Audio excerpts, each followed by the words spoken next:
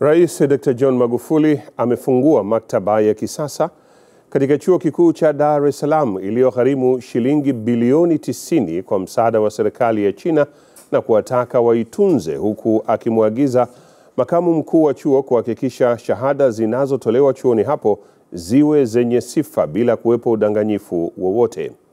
Ufunguzi huo umehudhuriwa na viongozi mbalimbali wa chama na serikali pamoja na baadhi ya mabalozi wanaoziwakilisha nchi zao hapa nchini, ambapo amemwagia sifa waziri mkuu mstaafu Edward Lowassa na kumpa salamu kwa wenzake kuwa vyama vya siasa sio uadui. Estabela Malisa anatuarifu zaidi.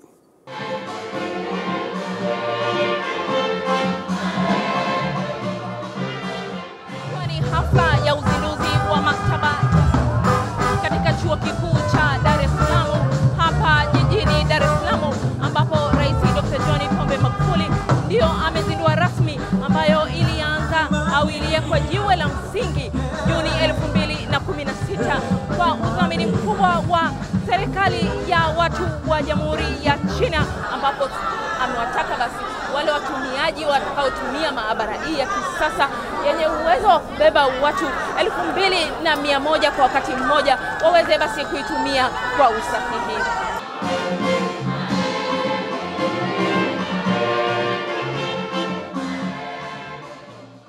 Baada ya kutolewa maelezo mbalimbali kuhusu maktaba hiyo ya kisasa, ukawadia wakati wa Rais Dr. John Magufuli kusema neno, na alianza na pongezi kwa viongozi mbalimbali akiwemo Edward Lowassa. Kwenye kelele wala wengine hawakugombea, wewe ukatulia mzee wangu, kwa sababu najua katika mashindano yoyote huwa kuna kushindwa na kushinda.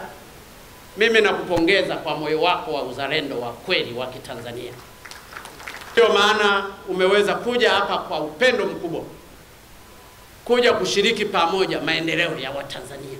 Vyama vyetu kamwe visiwe chanzo za kututenganisha.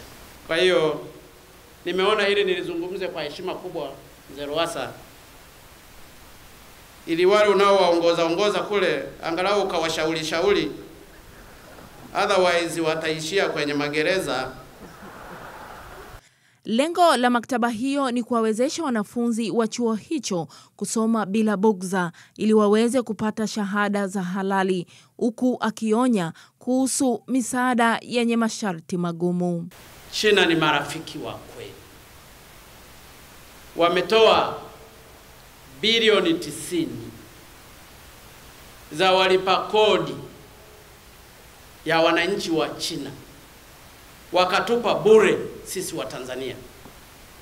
Wangekuwa wengine tungepewa masharti ya ajabu.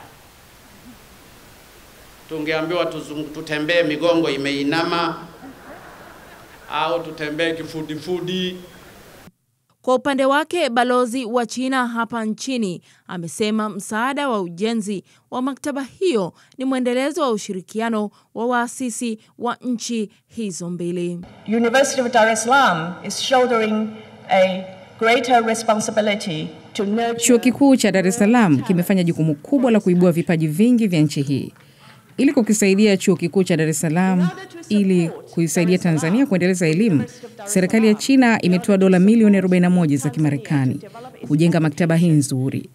Inajivunia maktaba hii ambayo ni kubwa na ya kisasa, ambayo China imesaidia ujenzi wake barani Afrika. China has helped build in Africa. Mbali na kuwepo eneo hili la kuweka vitabu ambavyo ni zaidi ya 800, na kini vile vile kuna ukumbi wa mikutano ambao utaweza kuingiza watu 600 kwa wakati mmoja, ambapo waziri wa elimu amehakikisha basi ule ufisadi au ubadhirifu wowote au utaweza kwenda kufanyika na kuhakikisha kwamba maktaba hii inaenda kutunzwa. Tutaendelea kuzisimamia vizuri, na panapobidi, tunapokuwa na mashaka, tutaendelea kufanya kaguzi maalumu na kuchukua hatua. Mheshimiwa Rais, tunataka taasisi za elimu ya juu ziendelee kuwa vioo kwa jamii, viendelee kuwa visima vya maarifa na mfano wa kuigwa kwa taifa letu, kwa vizazi vya sasa na vizazi vijavyo.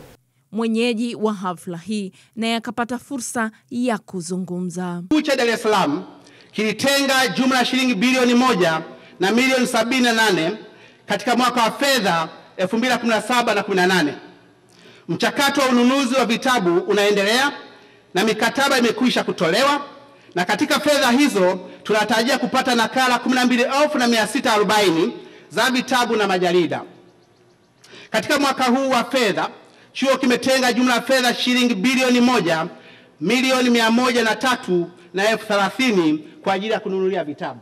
Ukishapata basi kitabu chako unaweza kuja pembeni kwa ajili ya kujisomea hapa, lakini kuna mfumo mwingine wa kujisomea vitabu kupitia mfumo wa kielektroniki, na vile wanafunzi wa chuo hiki wanaweza kusoma nje hata ya eneo hili la maktaba. Estabela Malisa, Azam News, Dar es Salaam.